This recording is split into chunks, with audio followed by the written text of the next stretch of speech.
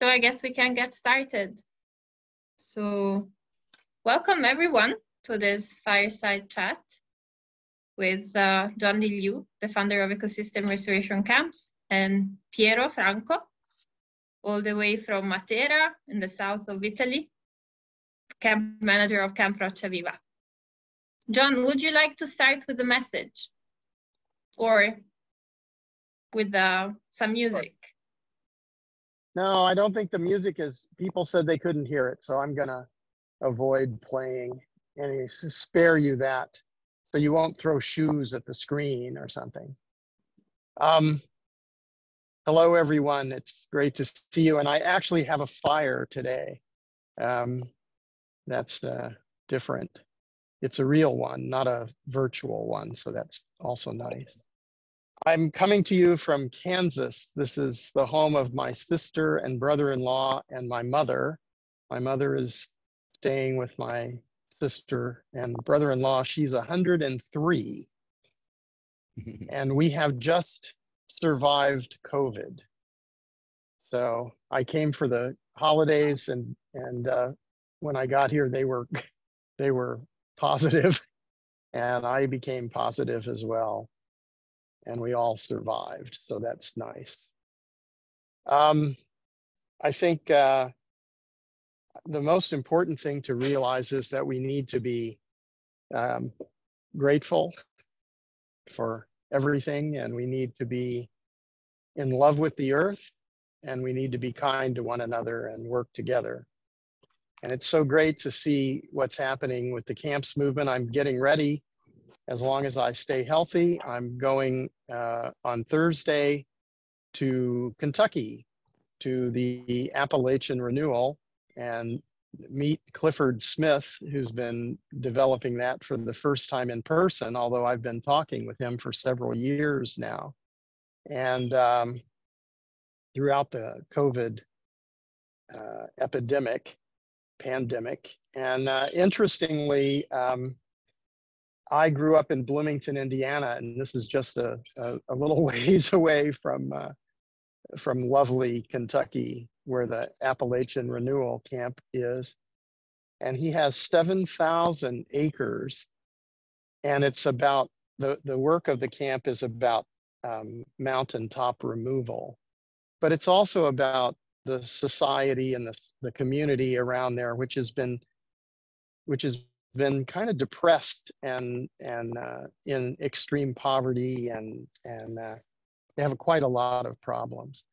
So it's going to be exciting to think about this, and the ideas which I've spread for a while about central kitchens, creator spaces, and cultural stages are all coming together in many camps. So Appalachian Renewal is one of the camps which is working on central kitchens and creator spaces and cultural stages. And I think that's really important to keep up the spirits. So it's going to be hard for us. There are several issues that we need to think about. One is that in many parts of the world right now, there's going to be famine. I was talking with the World Food Program, and their projections, because of the war in Ukraine and with Russia, has disrupted some of the industrialized food crops that mainly go to the Middle East and Africa and some other countries. And so there's going to be quite a lot of famine. And in the past, in the 80s, what was done, if you remember the food aid concerts and things where everybody was very worried about Ethiopia and other places, this started a movement to feed the people with this industrialized food. And from the United States sent genetically modified soy cornmeal. And this is not a very good food. I mean, it's not a food that I would want to eat, really. And also, this is not allowed to even be sold for animal feed in many parts of the world, for instance, the European Union. And so after many years of that, in the early 20s, I was sent to Africa to share the lessons of the Luz Plateau with the Africans. And what happened was that somebody else's got not muted. Yeah. But what happened was that the analysis there at that time was that having had food aid for 20 years had massively disrupted the agricultural systems in Ethiopia and destroyed the agricultural markets, because free food is always less expensive than food that you buy in the market. So there was no market for locally grown food, and there was no incentive to grow food. And at that point, it could be me. I'm sorry. At that point, the problem was that millions of people were hungry, and they had been fed for 20 years, and the international community was spending about 380 million dollars per year on food aid, but it wasn't changing anything. So they transitioned to something called the Sustainable Land Management Program, and took the food aid money and paid the people to do restoration. Now, this was over 15 years ago, and there's quite a bit of data now on what happened in Ethiopia. Now, it has not worked well lately because of I think in a sense, it was successful because it made the land more valuable, and then the ethnic groups began to fight over the land. But what we need to see is that people by themselves can restore very large areas. And so while we're studying and working in small places, we really need to broaden our perspective and understand that the real task is to restore the earth, and that everyone has a role to play. So it's nice if we get our communities and our families as resilient as possible. But really the task right now for human civilization is that we do this on a planetary scale. And I think it's also very, very interesting what we're going to hear today, because what we're talking about also is the impacts from very long historical time. And so this is what you're going to learn about today, is that the places which have been degraded for a very long time can be restored. And it's a restoration not only of the landscape, but it's a restoration of the human spirit. It brings us together to make us happy. What makes us, our efforts now serve our children and future generations. And it's what gives us satisfaction and lets us live in joy, even though it looks like, if you read the news or listen to the news, that everything is falling apart. But when you go out and look at the nature and the earth, you realize that there's really nothing wrong with the earth. The problem is human beings and human civilization. So we just need to do a better job.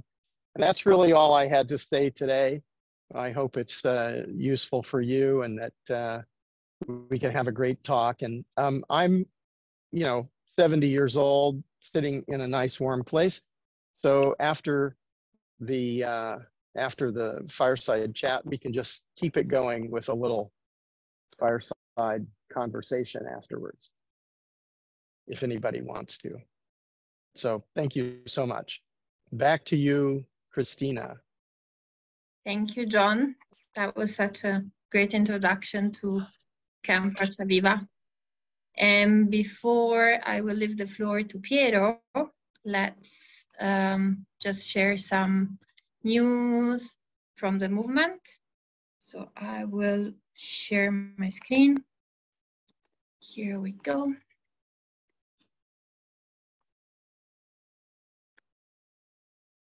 So before moving forward, just a reminder about our household rules. It would be great if you can hold your questions until after Piero's presentation. You can either put them in the chat if you're a bit shy or if you're in a very loud and crowded space. Or we're very happy to hear from you and hear your voice, so you can ask your questions in person by raising your hand through the Zoom settings.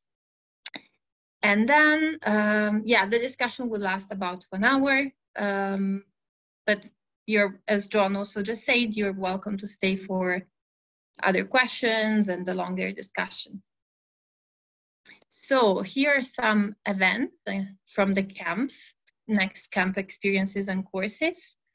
The first one is in California, where Camp Fire Restoration Project is organizing several different events. We have one workshop on the 14th of January and 2 webinars, one on post-fire watershed restoration and resilience on the 16th, and the other one on green buildings. So we will all learn how to build buildings with cobs, straw bales, and other natural material.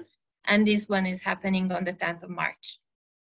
Another camp in California, the Bird House, is also organizing a workshop on the 14th of January on Art and Ecology Day.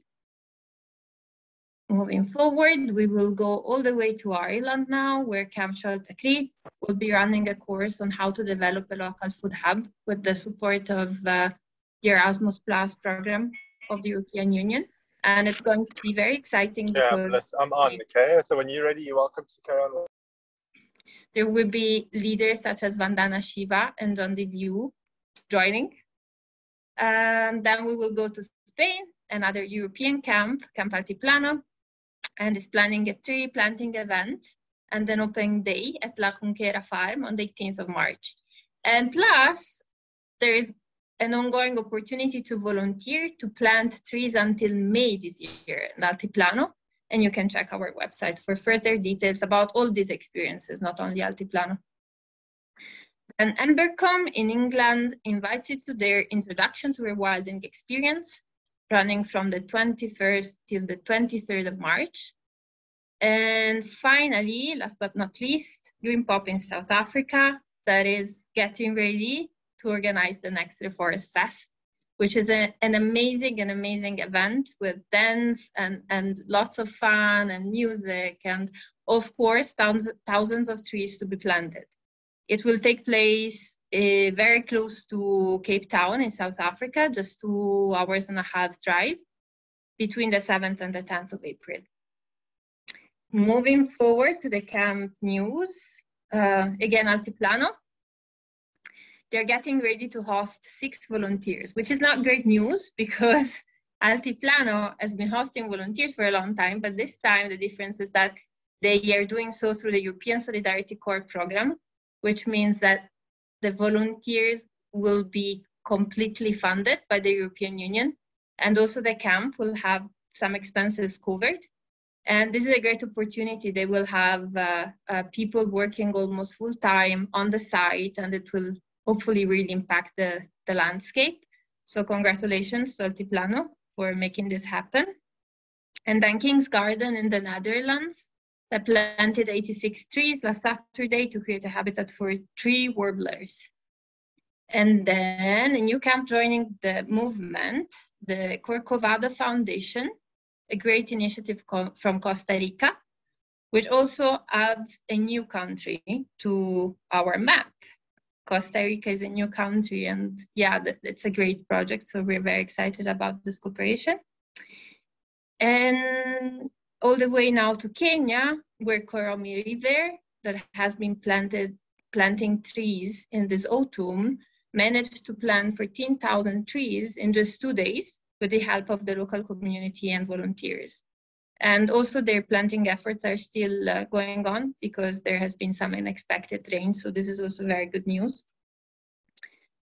And finally, just a few impact numbers from 2022 from the whole movement.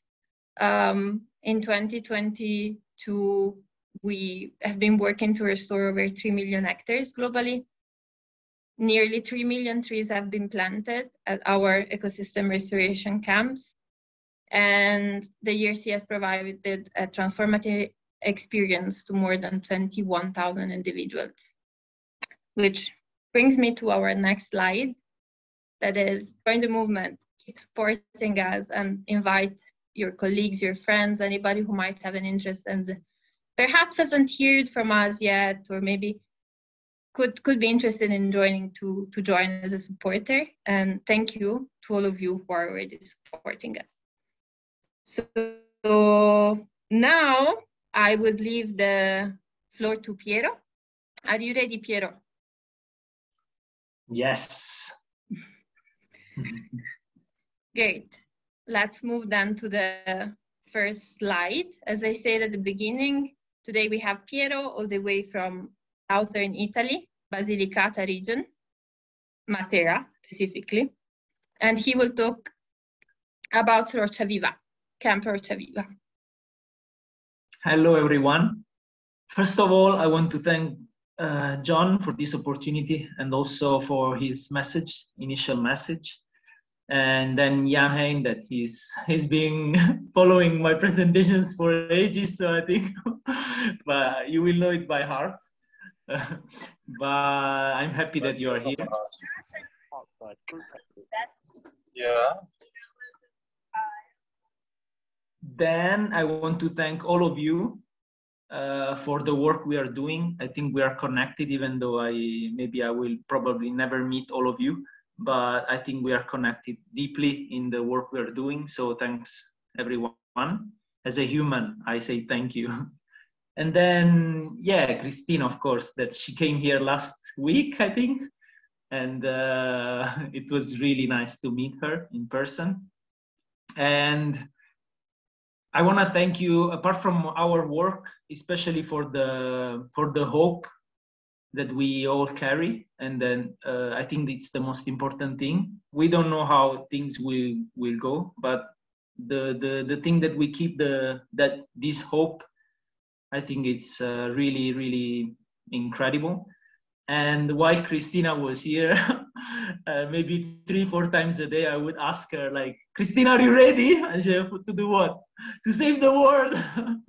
So I think I feel that I want to do all I can, and I'm really working hard, I think. And so I'm really happy to introduce you to our camp. I'm the camp manager, and I created it's an ONG. It's called Rocciaviva. It was created 7 years ago, in theory, but practically we've been working for the last 5 years. We're being active on the territory. And I chose this photo because it's after a day work, planting trees. And then we all sit down and share what we felt during the day. That's me in the photo sitting there. And then, yeah, you can keep on with the next slide. I think we have a short video I want to show you. It's in Italian, but with English subtitles. I hope you enjoy it.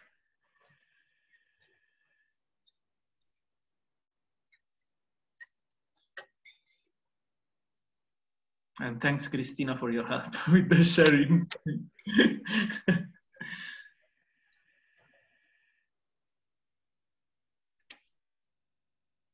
Insieme a questa comunità, insieme a questa comunità, solo mai sarai, sia al bosco ti unirai, al fuoco d'onore, al pianto della foresta scorse il canto. Il cambiamento è in azione, Rocciaviva la connessione! Il cambiamento è in azione, Rocciaviva la connessione.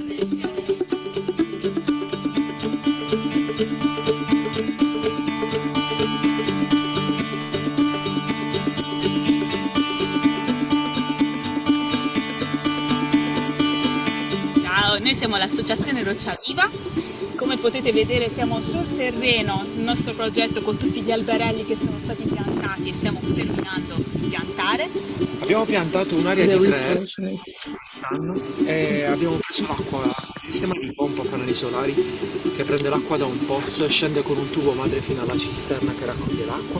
E come vedete tanti piccoli tubi, come abbiamo piantato gli alberi per linee di accumulazione e di abbondanza. Le linee di abbondanza sono gli alberi che cresceranno più grandi insieme agli alberi medi, agli alberi piccoli e agli arbusti. Le linee di accumulazione invece saranno le linee che cresceranno molto in fretta e noi poteremo durante gli anni e daremo da mangiare a tutti gli altri alberi. Le specie di piante sono endemiche, abbiamo corbezzolo, fillirea, albero di Giuda, bagolaro e tanti altri.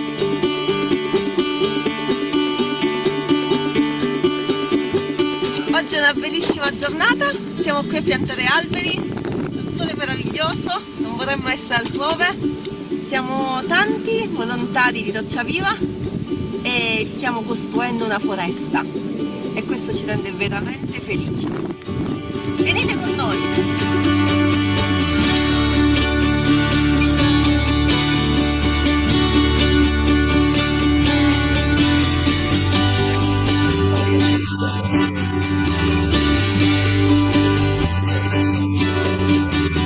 Abbiamo fatto un lavoro grandioso e soprattutto l'abbiamo fatto insieme ai soci, insieme ad amici, insieme a persone che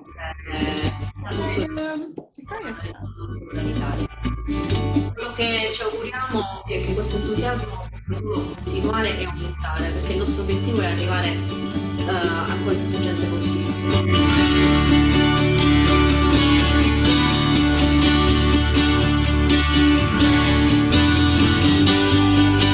Rocciaviva! Per un futuro migliore!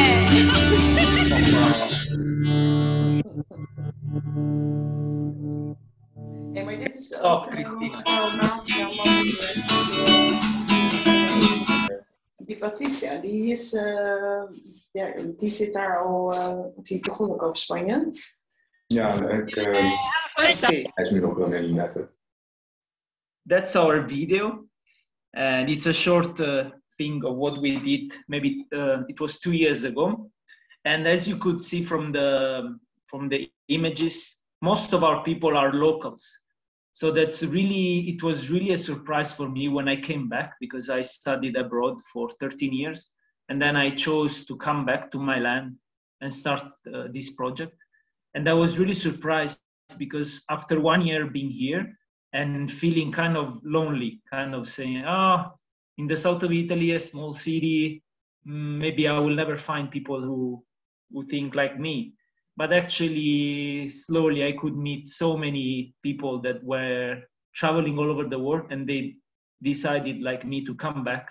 So now we are a network of 40 to 50 people working in different lands and sharing, apart from the work with trees and stuff, but also like the products we produce. And it's like a spread community, and it's really nice. And then we can host people from all over the world. You could see from the video, they were from Taiwan, my friend from Taiwan. So where we are located in the south of Italy, you can see it from this photo. And this is our region. It's drawn like that. It's called Basilicata. And it's one of the region where they planted wheat historically. So since the Roman times, they've been cutting trees. And basically now the landscape is only fields of wheat and crops, basically, with monoculture. And there are no trees at all, almost. And the trees that are present on the territory, they are all planted. They've been planted in the 60s. So it's mostly pines and eucalyptus, because they wanted to do this fast reforestation. Unfortunately, the situation is really like a disaster, because the soil erosion is really, really high. And you can go on with a slide. So why did I put the region, the entire region? Because actually the lands we are working on, they are spread all over that region, and even the Apulia region, which is the close region. We are not only in Matera, but we have different lands all over the places. And we're trying to connect all these lands and create a unified project. So this is the landscape in our region. And you can see there are few like lentisco, I don't know the English word, is this kind of shrubs.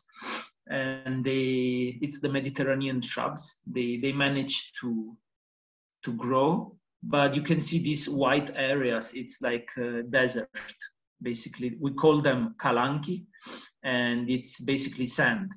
So all the clay part of the soil, it went down to valley, and it's the only place where we could plant like oaks, but maybe in 10 years time, because now it's most of the work is to rebuild like the soil structure. So we keep on planting these shrubs and Mediterranean bushes, basically. So we have a lot of a long period of aridity. Mainly it's like from May to October with no rain, maybe 1 day or 2 day rains, and all the problems that go with this. So we have high soil erosion because of overexploitment, and the biodiversity loss is huge. Of course, the water is scarce and it's polluted because all the farmers are using a lot of chemicals, and it's difficult to, because most of them, it's an old population, young people, they all left, apart from us. They were here, but we so it's difficult also culturally and socially to make a change. But it's I want to see it positively and potentially, because really the potential is huge here, because we talk about big owners of lands, and most of them, they have no young people to give the lands to, so they maybe donate them to the church, and so it's a really high potential of spreading into like ecosystem restoration. Cristina, can you go on, please? Yeah, so what is our mission? Is to cultivate well-being, and social and environmental regeneration. I chose these photos because this was an Erasmus Plus program, and we had like 20 people from the States helping us planting trees. And so it's nice that we can start to collaborate even internationally, thanks to the contacts I have also, because I was living 13 years abroad. So, and it's getting bigger and bigger with this like hospitality. We like to have people here. We try to find places to host them, and it's nice when we work all together. And so the thing that I was also telling John last time we met is that the beautiful thing about our project is really the networking with local people. So we have collaborations with a lot of ONGs, NGOs, sorry, in Matera, but also on the Italian territory, and a lot of young people wanted the change. So we are really trying. I think more than planting trees and restoring ecosystem, we are focusing on this. We are focusing on creating contacts and community, and to become big in that sense. So if we collaborate, then really we can, for example, looking for new lands, and it doesn't come from one individual or one organization, but it's like a lot of contacts. Can you please go on? So yeah, the main activities are based on networking on the territory, reforestation of degraded areas, expanding ecosystem restoration, so also the managing of water, soil enrichment. I will show you later what we're doing in detail. Spreading permacultural values, so we host a lot of experts of Permaculture Institute in Italy, for example, Saviana Parodi or Marc Mer, Even Jeff Lawton had a quick visit here. We work in collaboration even with Ignazio Schettini, who was the one translating the Bill Mollison book in Italian.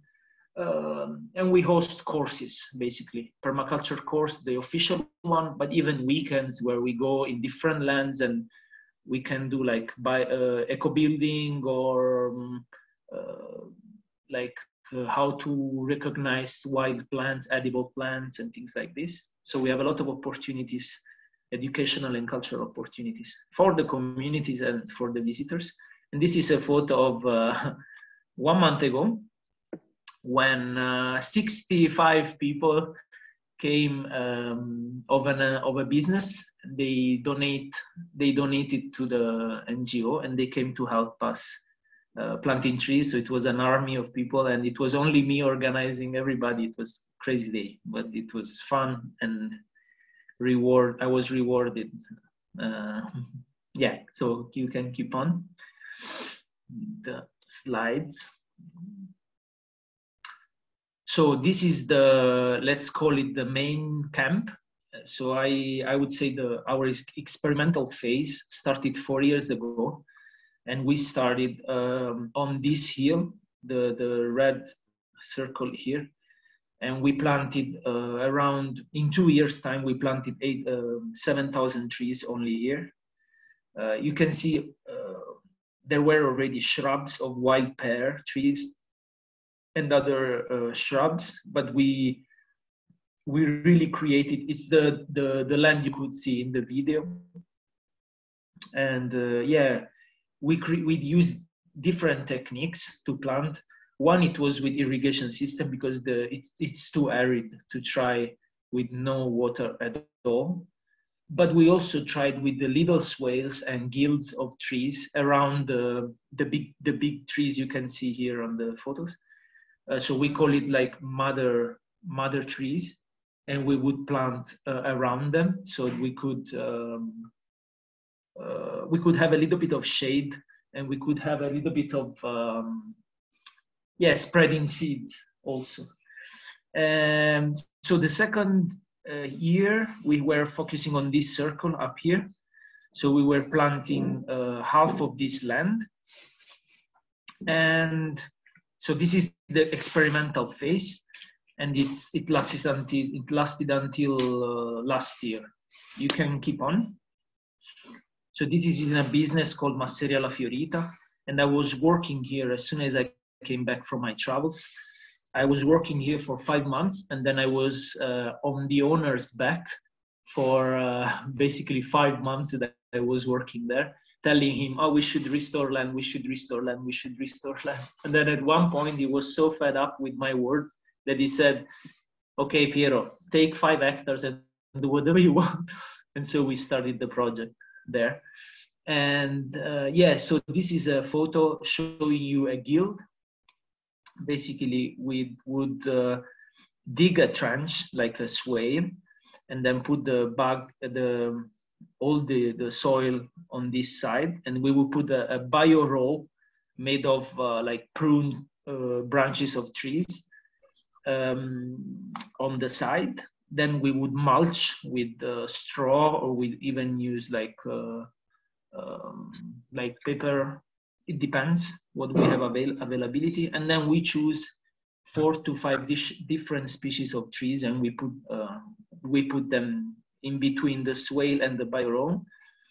Some of the swale they were given water, some not, and we try to see what works better.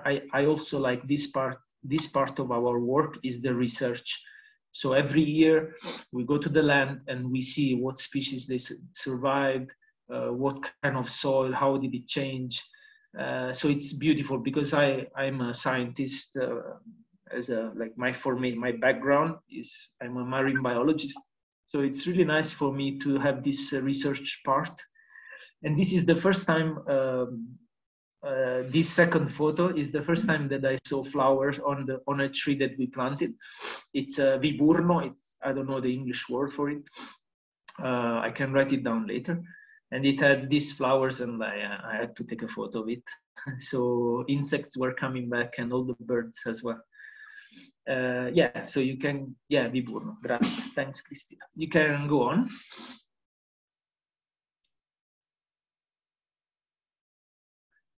Yeah, so this is our other photos. This is during, so as I told you, we were organizing a permaculture design course. So we hosted it 2 years ago. It was a 17 days course. We were living in this farm, and it was, there were like 20 people participating plus us. We were six organizers, and we were 4 facilitators from the Permaculture Institute. And during that period, that was in autumn, we planted lots of trees. It was the beginning of our planting season, and you can see it from the picture.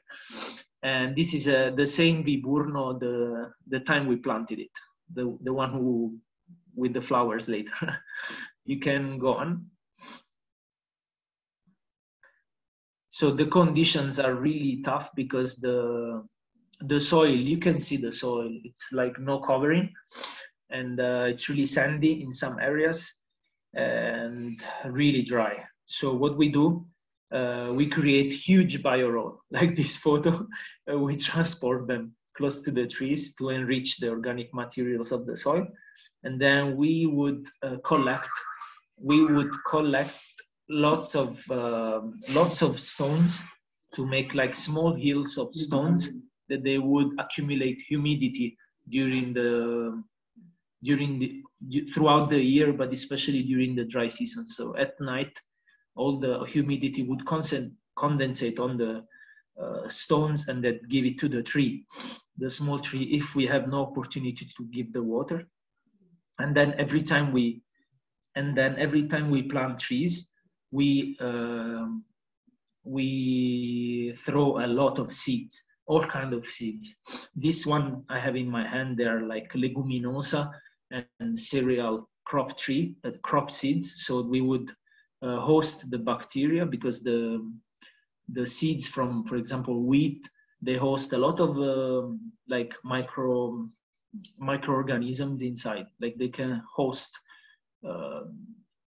we call them like small cells that can host a lot of microorganisms. And then if you plant them together with leguminosa, they can fix the nitrogen, and then they can start the same symbiosis with the plants, and they can enrich the soil. So we would spread the seeds during the autumn season. Then in spring, if we can go back there and then cut and mulch the soil. Yeah, you can keep on. And then sometimes we would do really huge holes, and we would fill them up with a lot of stones, and we call it like accumulation holes. And we would, for example, do a big hole on the top side of the hill, and then we would start planting guild of trees below. So all the water accumulated in that area would slowly go to the soil.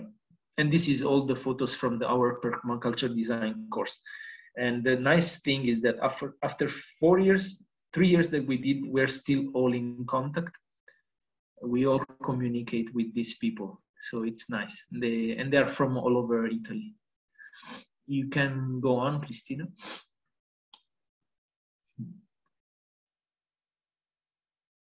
Yeah, so this is an example of lines of trees.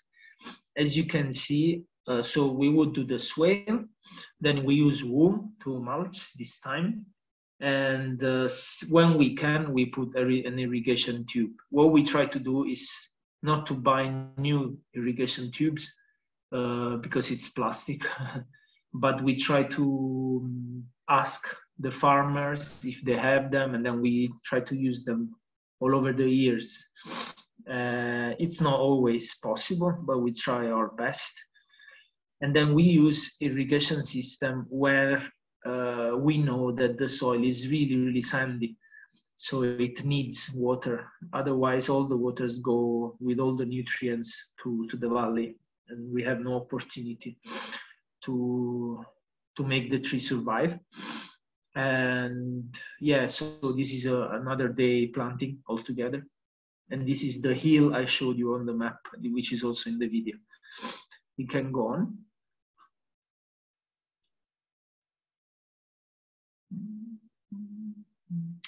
Okay, so after the experimental phase that I talked about, we had the phase 1 of the project, which was this autumn. So we had 2 locations. So I chose 2 areas. One is the same one, Masseria La Fiorita, but the second circle, red circle, I showed you on the map before. And we planted 1 hectare. And then the second location was Oppido. It's a small town, 45 minutes from Matera, also still in the region. And there we reforested 2 hectares. And the new thing that we tried this year is to plant 1,000 fruit trees in that land that we will manage all together as a community. So we will collect the fruit and then make jam, for example, or fermentation. Yeah, you can use it in, in many ways. So it's the first time Rocciaviva plants fruit trees, and I hope it will go well. We are really happy for it. I will show you the photos later of Cristina visited with me. It's really beautiful work we did. And so in total this autumn, sorry, I didn't translate total of plants planted, it's 4,000 for this year. So this is I called it the phase 1. And then we had a novelty. We restored a lake. So it was already there, but it was empty. It was so arid that it lost the water, and it was full of shrubs. So what we did, we cleaned it. We compacted more clay on the bottom.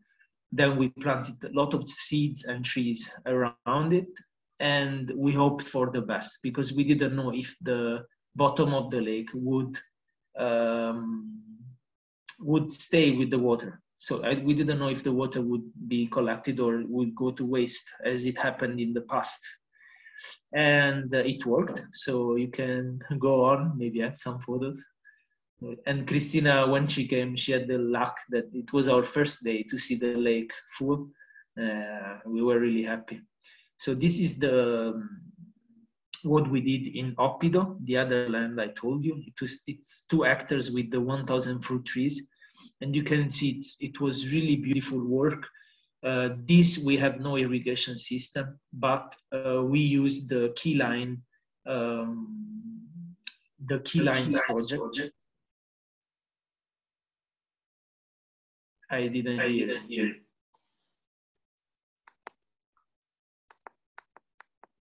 It was a microphone problem. A question. Something is happening with the audio. Can you hear me clearly? I can hear you. Okay. I can hear you well, Piero, now? Yeah, I can. Okay. No, I think there was another microphone open. So as you can see, we use the key lines. Basically, a key line is a swale which follows the slope, and it allows the water to be collected, so that the water goes from a place where it's normally collected to a place where it's arid and it's not collected at all.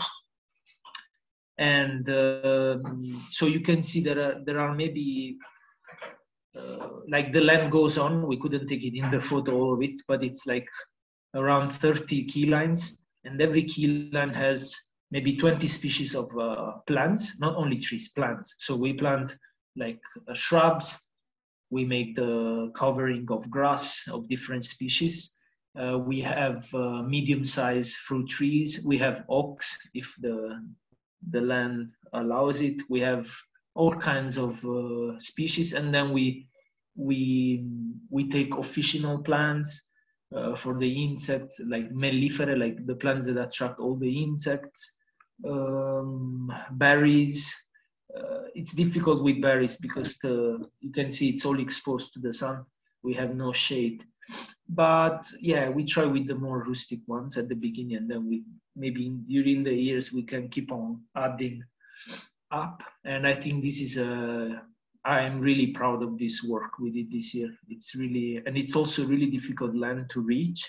You cannot go there by car. You have to walk. So to transport the trees, the cisterns, the mulching, the straw, it was really tough work. And we never used machines until now. It's all volunteer. So it was huge. And I hope in 5 years' time we will have a forest there, edible forest. So it will be amazing. And you can see the lands around it. It's it's like almost desert. Yeah, you can go on.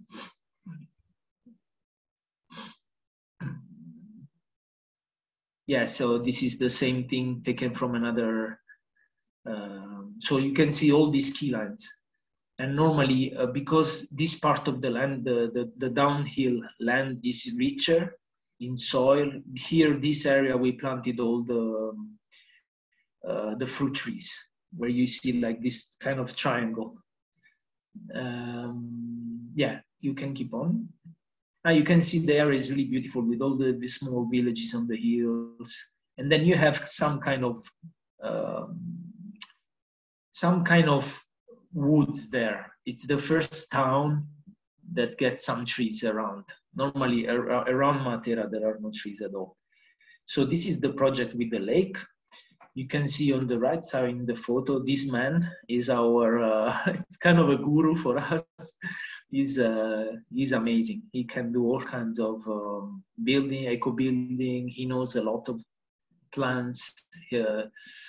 He observed nature for many, many years. He's called Jean-Claude, and he helps us mostly with the permaculture design of our lands and what species to choose, how to work. He's really nice, man. And so this is the project with the lake. So you can see this area. It was originally a lake, as I said, so we cleaned it up. And then we put a tube because when the water is too high, then it would be collected in the tube and give it to the land downhill, where we planted also a fruit tree garden. So, and then the next autumn, we will start replanting the third circle. It was on the map at the beginning of the slides, which is a hill, downhill the lake. So the water from the lake, we will use it down there to water the trees. And you can see the difference between this owner's land. You can see green around, and the like far away in the photo, you can see the soils. The soil condition up there is the neighbor, and it's normally the lands we have here. So it's really a disaster. And imagine in this area, really behind the lake, you have an ancient source of water. So a spring, it comes from the depth of the land. And if it was for that neighbor, it would already be destroyed. But luckily, the owner of this land owns it, and he appreciates that it's there because he gives life to his business and his farm. And what we told him is like to protect the source. So we are planting a lot of trees with special roots, not the one that goes deep. So we can protect the source, because in nature, all sources must have shade. So it's the first thing that nature does. It's to cover the sources of water, because for a matter of magnetism, the water, when it's in the shade, it comes to the surface. It's a long talk, but we can discuss it, and you should really look for the fourth phase of water by Pollack. It's an amazing book about water, discussing all this stuff. Yeah, so this is the preparation for the lake that were done in November, and then we wanted to wait for the rains to fill it up, but there were no rains. Today it's the first day it rained after 2 months. So unfortunately we couldn't have this result as we wanted, but because what we did, it's not only clean up the lake, but we also dig 2 trenches to collect water from the rain. and unfortunately I don't have the photos of them because they're quite in difficult places to go. And they're really close to the lake. So they follow the slope. It's like a key line, and then it would bring the water from the rains inside the lake. I hope they will work in the future when it rains, I hope. And yeah, thanks, Kat. Yeah, you can go on with the photos. So this is the lake after 2 months. We were really, really happy. You can see Christina in the photo. And it was really nice to go there that day for me. And so you can see the small red tube coming out of the lake. How did we fill it up? We already had, the first time we intervened in this land, we had an digging of a canal to bring water from the source to the farm and to the forest we planted. So we still had some tubes below the earth. So what we decided to do is to open up this canal and fill up the lake with this water. So it's still the water from the source, which is behind the lake, but we fill this up. Now it's still kind of, how do you say, like stuck water, but we will soon put some aquatic plants so they clean up a little bit. And then I think with the rains, because it will become higher than the tube, so some of the water will go down and start like refilling. I think we will dig another pond in summer downhill so that we can use directly to the water for the next forest we want to plant. And these are two of my close friends, and also now they're really active with me with Rocciaviva group, Pasquale and Serena. Lo sapete se per caso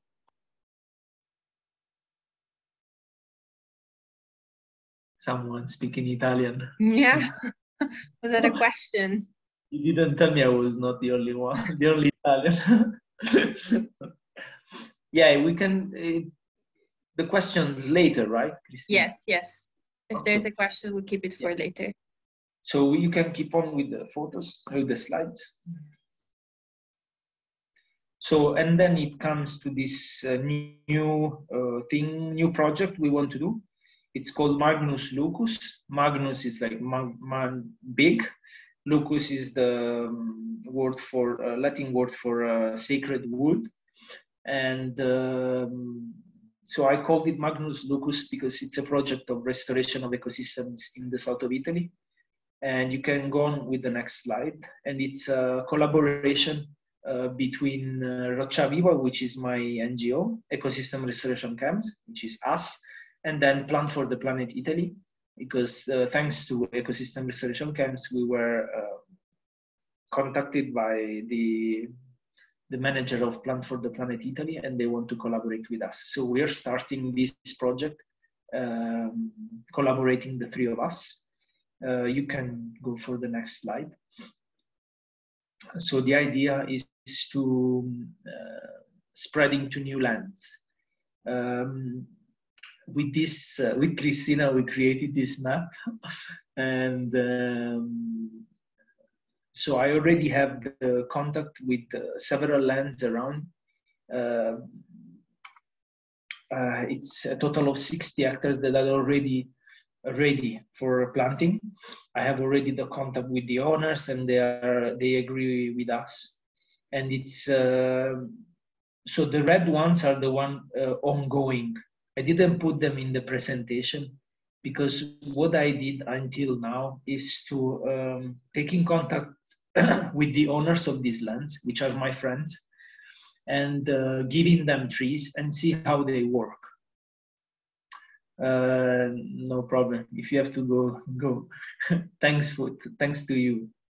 And so what I did this year is I gave trees to them and check if they can manage to plant them and how they care for them.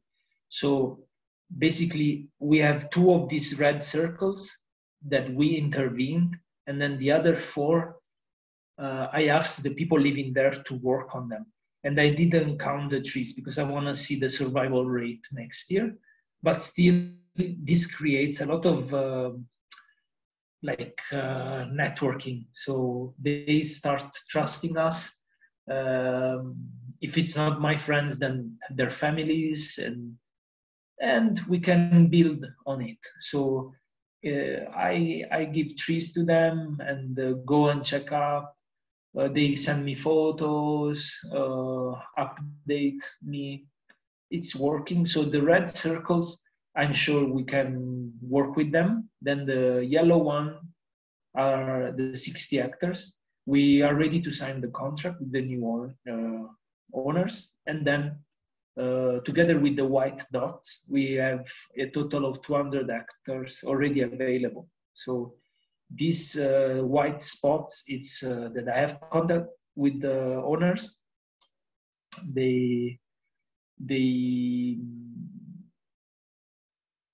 Yeah, thanks for the advice. You're right. The south is where you see the sea on the side here, or right side down, the south, yeah. Yeah, so these owners, they are ready to work for us. It's just that it's too much work for me now. So I said, no, wait, I saw their lands, but I need time and the resources to keep on. But as you can see, the potential is huge. Next slide. So what this is like what all the three collaborators will do, I hope will do. So how we will build this team. And the ecosystem restoration camps, we know like it's management of volunteers fluxes, supporting fundraising, international networking, courses and opportunities, knowledge exchange with this Fireside chat, and also the group WhatsApp group we have, storytelling and communication and monitoring evaluation. Rocciaviva will be like more active on the territory, organizing of courses and planting trees and research of new lands and plant design. And then Plan for the Planet will be like more legally involved, also research of fundings and help with the planning of the lands, and try to reach the institutions that ignored us until now. Yeah, next slide. If there is a next slide, I don't remember. I guess this is the end. Yeah, so this is the work we are doing. Until now, it was all volunteer work. I hope that we can make a step forward. It means that at least 1 or 2 or 3 people from the NGO can get a proper salary, and then we can actually the main idea at the beginning was to buy a big land where we could do everything there, like a tree nursery, research, planting trees and everything. But then in time, I realized that we have already a network of contacts, and why not doing like 1 hectare there, 2 hectares there, 3 hectares there, instead of like being like obsessed by this having one land. If it happens, then it will be nice also to have one pole, but it's nice that we have these dislocated areas. And that's it. I hope I didn't, it was not boring. It was not boring for me. And thanks for your listening. Thank you, Piero. That was not boring at all. Great presentation, very interesting, amazing work.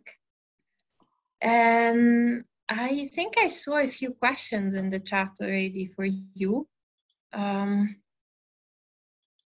just moving.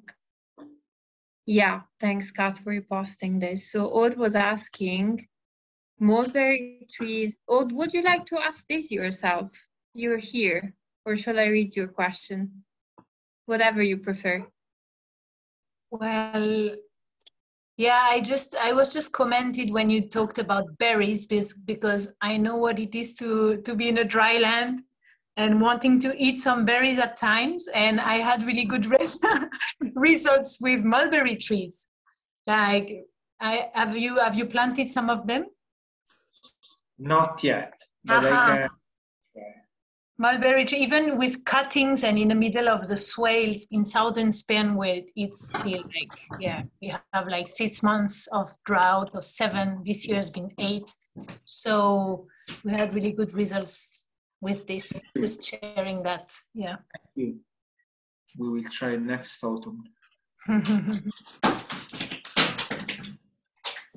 There is another question in the chat from Maria. Who owns the land and the trees or the lake? So the it's people from the NGO. So at the beginning it was my friends. Then slowly they become interested in what my dream was, and then they become part of the NGO, and then started saying, you know, I have this land. What can we do on it? And then the land where we started the experimental phase and the phase 1, so the lake and the forest, it was a land of an old man working on his own, that he has never used a fertilizer in his life, and he has really nice dreams in his head. So I worked for him for many months, and then he gave me like the use of the land. So we signed a contract, and we sign a contract with them, and then it's normally 25 years. They cannot touch the trees, but normally the lands we are replanting, it's the lands that they don't use anymore because they're too arid. The website, it's in Italian, and it's like this. Or you have the Rocciaviva page, camp page on ecosystem restoration camp. Oh no, sorry, no, it's not the right one. This one. I see lots of compliments about the presentation. Yeah, it was very inspiring. We can all do, like, for example, everybody go into one camp and then another camp and then another camp. I can host you here. Are there more questions for Piero? Yeah. Thanks, Kat.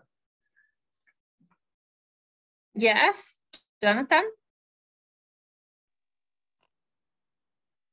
Hello, Peter. Thank you so much for your efforts and your courage and your intellect and your heart and your, everything. I've become much more enthused, in particular because of John Liu introducing me to the Common Lands Foundation and the need for collaboration on large scales to attract, funding. And that's led me to be involved with the bioregional activation movement. We're trying to work on a bioregional scale. And so I've gone from my small 120-acre project with really less than 40 acres of land to rehabilitate, to dreaming into 10 million acres of an entire watershed. And I have no idea how I'm doing this, but I'm just piecing together local interested folks who have small parcels up in the higher reaches of the watershed where they have springs, or they might have dry gullies that once had water, and kind of dreaming into how do we all collaborate bioregionally. And what you said inspired me in that we can have small parcels. We don't have to have one big collective ownership, but they can be held in the commons, they can be held privately, they can be federal or governmental or NGOs holding the land, but that we could have a bioregional plan that we're all receiving support financially from. And I'm wondering if you're at all involved in a bioregional movement, or if you're familiar with the bioregional activation groups. I can get you in touch with them if you're interested. I think it's great what you said, especially when you think of like imagining, for example, I work with 2 actors here, 3 actors there, even if they're not too, like connected, no? And then you have these old people around, seeing these young people coming in, like, we have this Oppido Lucano land, it's like 8,000 people living in this town. And then imagine they all know each other, and they see a movement of young people going to the land, working on the land, and they're like, what? And then imagine in 5 years' time, when all these trees come up, they're fruit trees, and then we go and produce. So the old people, they start thinking, you know, I'm old, I don't have any nephew that want to work with me. Why not joining this movement? At least my land is, and we don't have to have the obsession to buy the land, to own the land, because it's too much work and you need a lot of resources. You just need a really detailed contract in which you specify. Of course, there will be obstacles and problems, but it's natural to have them obstacles. It's part of the game. But imagine if more and more lands, they see the work and they're like, wow, why do they have water and I don't have water? Why when it rains on their trees and it doesn't rain on my land? Then slowly people change their ideas. And then together with these, you organize courses that they can participate. And then I think people are curious when they see a change. They're curious, and then you can get them to. And then the last thing you asked me, it's like, I'm getting in touch with lots of Italian big national foundations like IMF. They work with the forest medicine, or like the Union of Agroforestry of Italy. I'm getting in touch with them because they, together with Plan for the Planet Italy, we're trying to make big collaboration with these big entities, because I think if we have a huge project all together, then we can really strike into the institutions. And it's happening, but it's really slow. I think it's easier also to intervene in small towns, because even Matera, it's like World Heritage, capital of Europe, and even if it's like 50,000 inhabitants, not that big, but still it's really difficult to get into the institution. So what we do is we go to really small towns around Matera, and there it's easy to get to the government, really easy, because they all know each other. So if you know someone from there, it's my uncle, and then you can work all together. I think it's becoming bigger and bigger. I need to be patient, and I think it's coming. Everything will be done. But for this it's like, I also have this idea that the more lands we can restore, then you can have like a green belt of the south of Italy, because it's becoming really deserted and arid. And then you have a bio area, protected area. But for that, we need the involvement of big entities and institutions with which we're trying to make contact with. Yeah. I see Aude and Peter. I think Aude was first. Yes, thank you. I can turn on my camera. Yeah, I just wanted to comment on that, because that's something I'm really involved in and working on lately for Southern Europe, how to activate the water movement and these bioregional regions we were talking about. And I'm assisting a lot John lately, the last months, and we've been also in touch with Rajendra Singh, which is now moving a worldwide movement on that. And it's been approved on the last COP27. And so the idea is actually to help develop and support those bioregional groups to thrive. So one thing that could be done is also to connect with this. On the European Commission also, there's a lot of things moving, and now I've just read that article around that today, that they've been approving that every country within Europe should work deeper on that. So by overlapping all these different missions and getting all the information together, I really think that we can reach good impact. And a way that we are thinking about doing this too is like activating festivals, bringing people all together, so to activate the local communities, because of course that's the important point, no? And so we could also spread the information on the watershed management and how, and what, many other things around that. I work really closely too with the Tamera ecology team for some years, and so we are also gathering and bringing ideas together. So I'm really happy to just be at service and meet with you any other time, and with John, and we can maybe think more deeply around that. Thank you. Thank you. We can contact, I will contact you later. Okay. Thanks. Yes, thanks, Aude. Peter? Yeah, further on the same subject, actually, on how do you get regions to change? And I think what we saw in your presentation, Piero, is you just got started. You asked one person if you could have the space to do this in, and you were given that opportunity. We see the same happening in the Altiplano, where, of course, many institutions were already working at the large scale and trying to get everyone on board at the same time. Once things got started locally, more people started to move into that direction. And in degraded lands, I think you're often dealing with quite conservative forces. You keep what you have because it's so little now. And I think you're dealing with the same problem in Italy.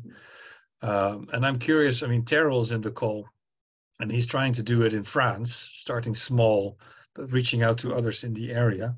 If somewhere that by a regional concept, where many of these smaller initiatives start to come together and someone connects to the governing higher levels, if that's going to work very fast. Christina, who is Italian, but she lives in Jordan, knows that in Jordan there's quite a few initiatives, and now there's slowly growing interest on the national level to see if that can be taken to that national level, and that more resources can be put into changing the way Jordanians interact with the natural environment, as you are slowly starting to show in Italy that if you do make that change, there will be benefits. So I think, you know, at ERC we have this spiral model. It starts with individuals who are courageous enough to get started. They inspire their neighbors, and slowly this movement builds to where hopefully national governments or regional governments start to become involved, and this can go to a regional scale. And you know, some of the common land projects have camps in them because somewhere the start needs to take place, and then that example can help the rest of the project become more successful. So that I'm really curious how this develops. And Jonathan, if this is starting to work, I think that will be an incredible lesson to share with the other camps around the world, because they're all sort of in the same position, starting and now wanting to scale up, and most of it do it through inspiration, and they're running into the same problem as you. Moment there's more than 5 neighbors interested, how are you going to manage all that request? That is indeed a challenge there. So I think this is one of the main knowledge questions we have: how to grow in practice. So let's prioritize that one. So if you learn, and your example, if you can get that written down somewhere, we can start talking about it. Yeah, I hope I won't lose all my hair. They're already, but yeah, the pictures you showed, you had more hair, but that's no, but it's been interesting, even like the relationship with institutions, because they look really interested. I also I have a lot of contacts with them, but then it doesn't. But I said, like, it's easier to start with the small towns around. And also the other thing is, I really see the potential here, because it's an old population here. Like, everybody's leaving. So lots of lands, lots of abandoned lands, lots of small towns with no, you can create an economy with these projects, hosting people from, it's huge. So I can see it. It's just, I have to go step by step as nature does. I cannot accelerate. This is capitalism. I need to, okay, one step at a time. I need to, and then if we bring together all this huge network like a mycorrhiza of the roots, then we can, boom, it will, but we need to be patient. Yeah, that's how nature does it. Mycelial networks. Christina, I see Nick with his hand raised. I think Grazie mille, Piero. Wonderful presentation. My question is if you can speak from the lens of rewilding, what are your aspirations for reintroduction of fauna? I know here we're working in California. We recently, in the last few years, have wolves back after 100 years. And we have condors coming back after 100 years. And I know Italy has both the endangered griffin and the bearded vulture. And you have wolves. So I'm just, when I think of Southern Italy, I think of one big olive orchard. And so I'm very excited to get a glimpse of what you're imagining. Thank you. Thanks. Actually, I was also telling Christina when she came, it would be nice, yes, at the beginning to get the lands availability where we can. But then in time, as soon as we grow, then start to create ales, like green ales between one land and the other. So contacting all the owners of the land between or among the lands we already own, and then start to create these ales for animals and fauna. This is a huge project I'm thinking of. And yeah, you're right. This is a huge challenge, especially here that no more vegetation. But actually we have, imagine that we have the only wolf here adapted to eat porcupine. It's the only wolf on Earth, because there were no more wild boars in that. It's like 30 minutes driving from here. It's a valley. And then the wolf started to eat porcupine because we can see it from the poo. And actually where we planted all our trees, recently they get videos on wolves coming back. So the more we create the ecosystem, the more we will have the nature coming back. We are lucky because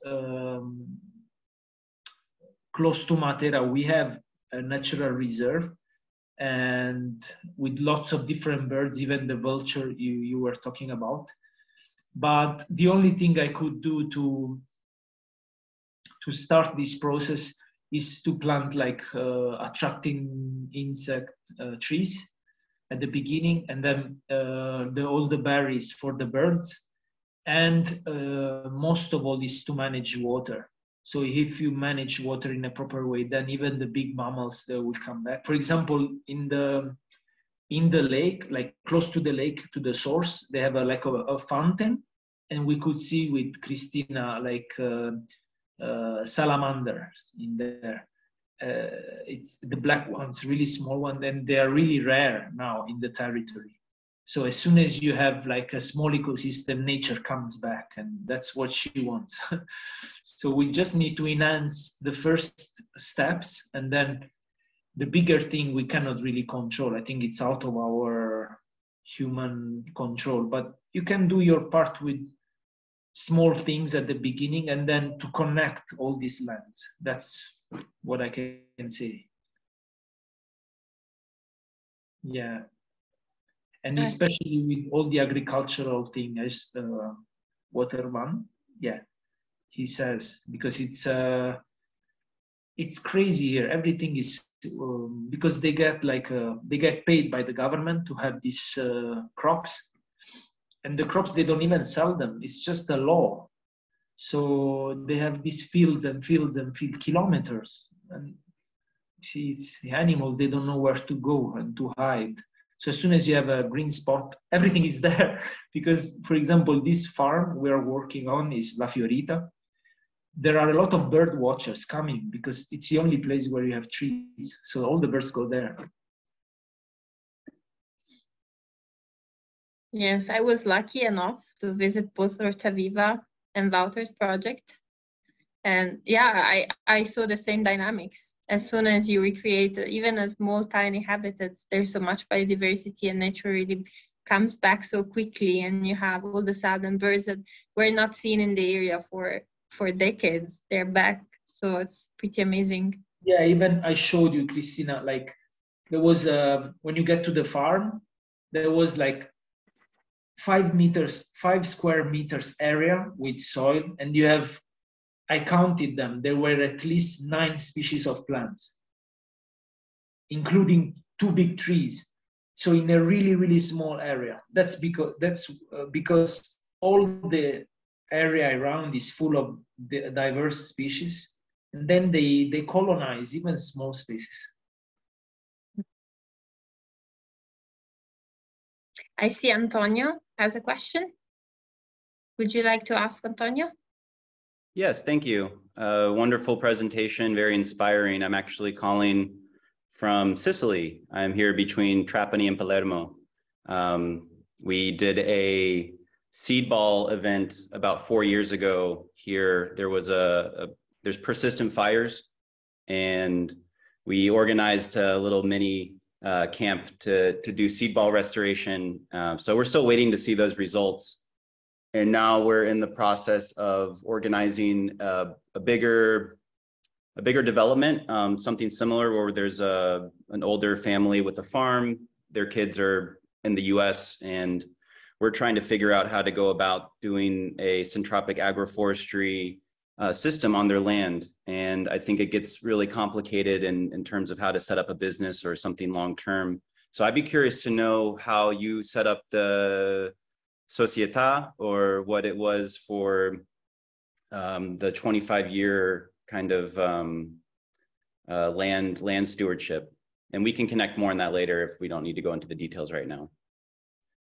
Yeah, I can send you. Okay, so until now we made like a simple contract with the owners we have, because they're really close friends now, so I trust them. But if you want to spread from next autumn, we are preparing a good, like really detailed structured document that I can share with you the experience we're having with a lot of lawyers that we know, and it's a network of people helping us to build up a document that, yeah, it's legally good, and then it's good for both parts. So we can share, I can share all the process with you if you want. Fantastic. A piacere. Thanks, everyone. Peter? Yeah, I think some of us are ready for dinner, but I have one, maybe then the final question. I don't know what Christina's plans are with you after this, but I keep thinking about what Jonathan said in scaling up. And in your presentation, you had the little circles, the red ones you're committed to, the yellow ones are ready to have you be on board, and the white ones you're thinking about. And you sort of hinted at it. Your problem is your time and your resources. So what is your dream? What can we do to help you achieve the dream so that all the circles become red and you can be active there? Because I think that's what you want to do, but you're limited by time, money, maybe access to people. What's the big dream? What is the future of Rocciaviva as an organization? My dream is that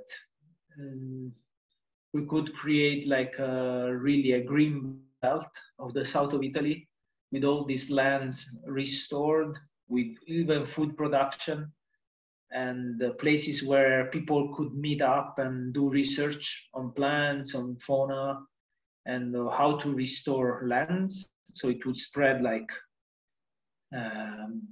like that. And yeah, actually, I'm not worrying about fundings and stuff. I mean, I'm searching for them, so I'm trying to participate to fundraising and all this. But what I want to do is like to see how much I can handle every year. So this year, for example, with the 4,000 trees, we were able to do them in 1 month with no machines. So that 4,000 trees, the first year we managed them in 4 months with no machines. So we are improving more and more with our techniques, the work, how we work with people. For example, the first year I would invite 60 people, but then people that never had any tools in their hands. But this time I like focus, and then I reach out the people I know that they can work well, and then we go 2 hours and we work better. So first of all, I need time to structure my work, to see how I can improve what I do and limit the time. So this is a permaculture value, no? To maximize energy. And then I think the rest will come slowly, because we are already participating to fundraising together with ERC. We are participating to, I'm asking for other projects help. A Plant for the Planet is asking all the businesses in Italy to participate. I think we can structure that, but I don't want to even risk to have like a huge amount of money, and then I'm like, okay, I have all the resources. I have people, I have even the machines, I have the lands and everything, but it's good that we had these experimental phases to see how we can handle it. Because my dream is not to plant 2 hectares in 1 month, but to be able to plant, like I read before, Christina said, 14,000 trees in 2 days. That's my dream. But to be able to do that, you need a lot of social organization. You need a team, a really strong team. You need time. I have 3 jobs, and then the rest is this project. So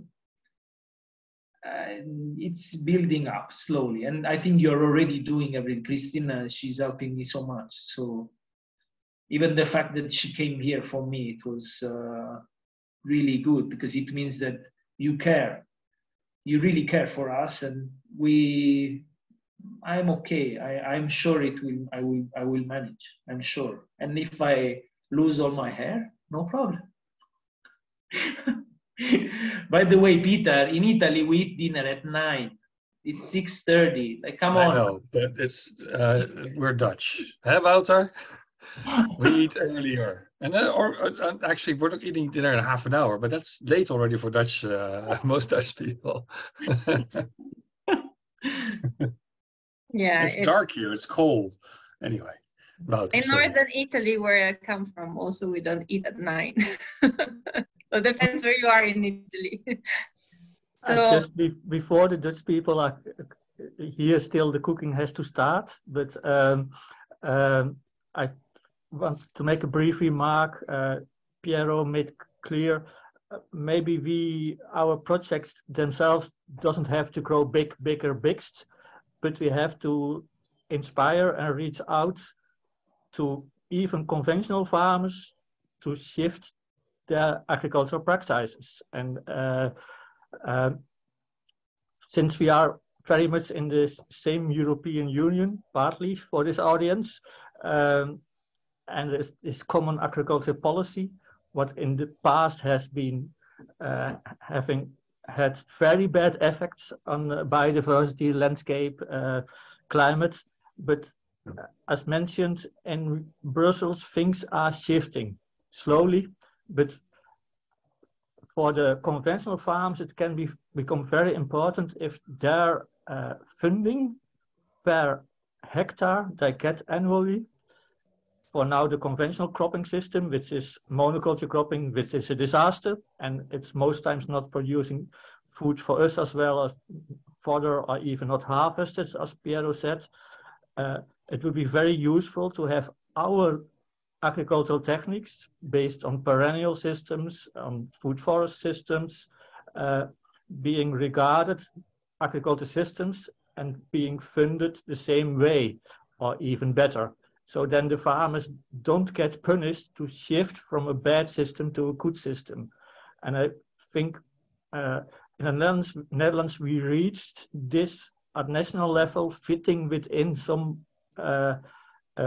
maneuvering with the common agriculture policy. But we might start with each European country being in the Zoom and in our movement to search for the best practices and to put pressure to get this for all member states involved. So this is just a last idea I got up after the very inspirational presentation, Piero. Therefore, I'd like to thank you very much and keep up the good work. Thank you. I think it's something that we can, because as soon as I tried, even if I am like, at the beginning, I was trying a lot with the government and the institutions. But I think as soon as we get bigger as a name, even with DRC, in collaboration with DRC and Plan for the Planet, that especially in the south of Italy, that works. Yeah, you know, south of Italy, maybe. It's like, it's really difficult because it's really corrupted and people are like, but when you get names, big names, they're like, wow, what's that? So I think the more we grow, the more we have a voice. Unfortunately, it's like that, but we have to face the truth. It's like that.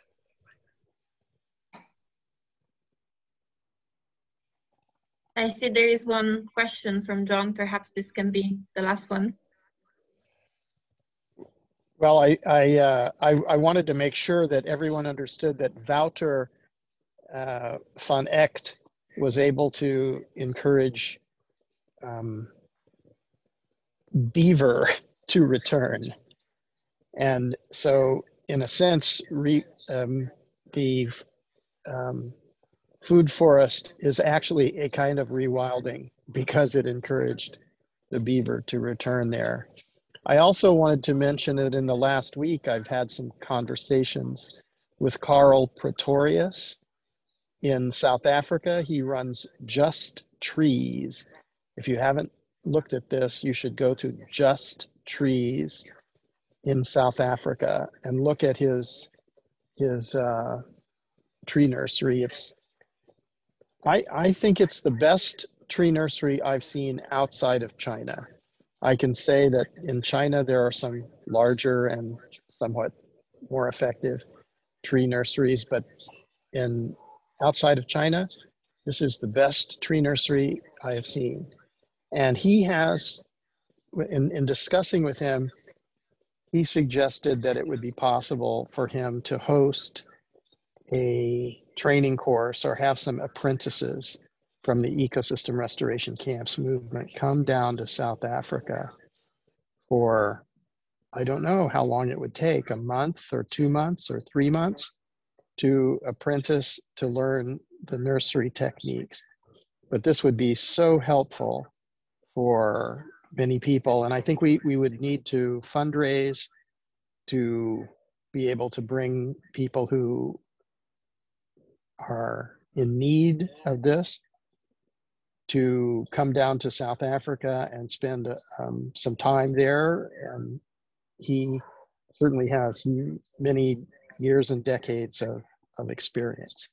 So keep that in mind, and let's continue to discuss this if the main part of the fireside chat is over and anybody is interested. Thanks.